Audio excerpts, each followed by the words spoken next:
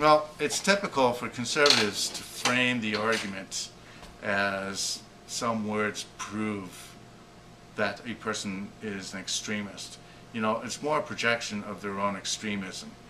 You know, the words redistribution of wealth are evil only in the minds of free market fundamentalists, libertarians, who believe that any intervention on the part of the government in terms of taxes is evil. Any interference the government plays in the free market is evil. And that's their opinion, period. That's their ideology. And they are fundamentalists and radicals about that. They don't make any exceptions. And all you need is to have those three words, redistribution of wealth, and they are dead set against you, period. Okay? It doesn't matter the circumstances or anything else. Now, to someone who's more pragmatic, redistribution of wealth is only one part of a much larger problem, and that is the distribution of wealth. Okay? Now, that's not something libertarians or free market fundamentalists are willing to talk about. See, in their mind, the market can create no evil. The market does no wrong when it comes to distribution of wealth, okay?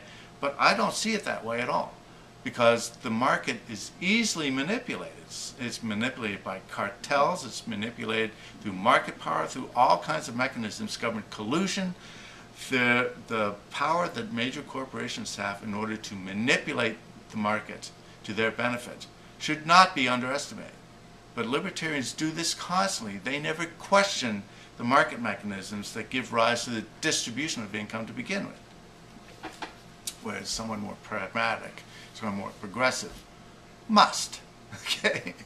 It's part of a larger equation. And part of that equation involves numerous things. It involves social justice, okay? Equal opportunity. Plus it involves the robustness of the economy, because when you give all the money to the wealthy class, they take it out of circulation and it undermines the economy. And we've seen this happen. What triggered the downturn was the housing bubble burst, okay? But the long-term effects, this was something that was long in coming and only needed a trigger. The reason why it's going to last so long is because basically jobs are being outsourced, all the investments are being made, the money that we're distributing to the wealthy is being taken and being placed outside of the United States economy. They're investing in foreign countries, they're offshoring jobs, they are investing in anywhere but the United States, okay? So the benefits for working in the United States and the inequities, the disparities in the distribution of wealth that we allow in this country is not helping the economy at all. It's hurting it, okay? Because the lower classes are the ones we need to consume. The economy is circulation, okay? And if all the money goes to the top to go out of the country, it's not being circulated. The economy withers, okay? It's pretty simple, all right?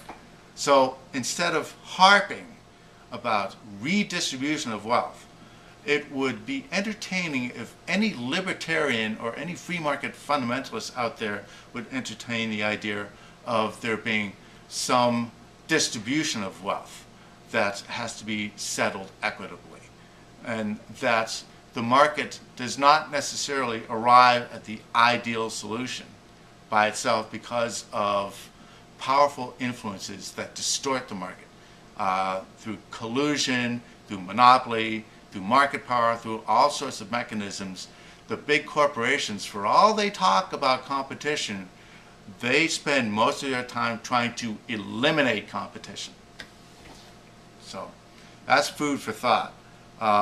As far as making a recess appointment, George Bush did constantly. And the Senate has been filibustering all his appointments. It's about time he did something, okay? And I want to give the guy a try. He's not some right-wing ideologue, which is why Republicans hate him, okay? They hate anyone who isn't a right-wing ideologue, period, all right? And they brand them as the opposite extreme because that's how they think. They think in black and white. They don't think in terms of degrees or that there's any kind of continuum. No, no. That is far too advanced for their style of thought. Okay. So anyways, that's all I'm going to say for now. Thanks for watching. Bye.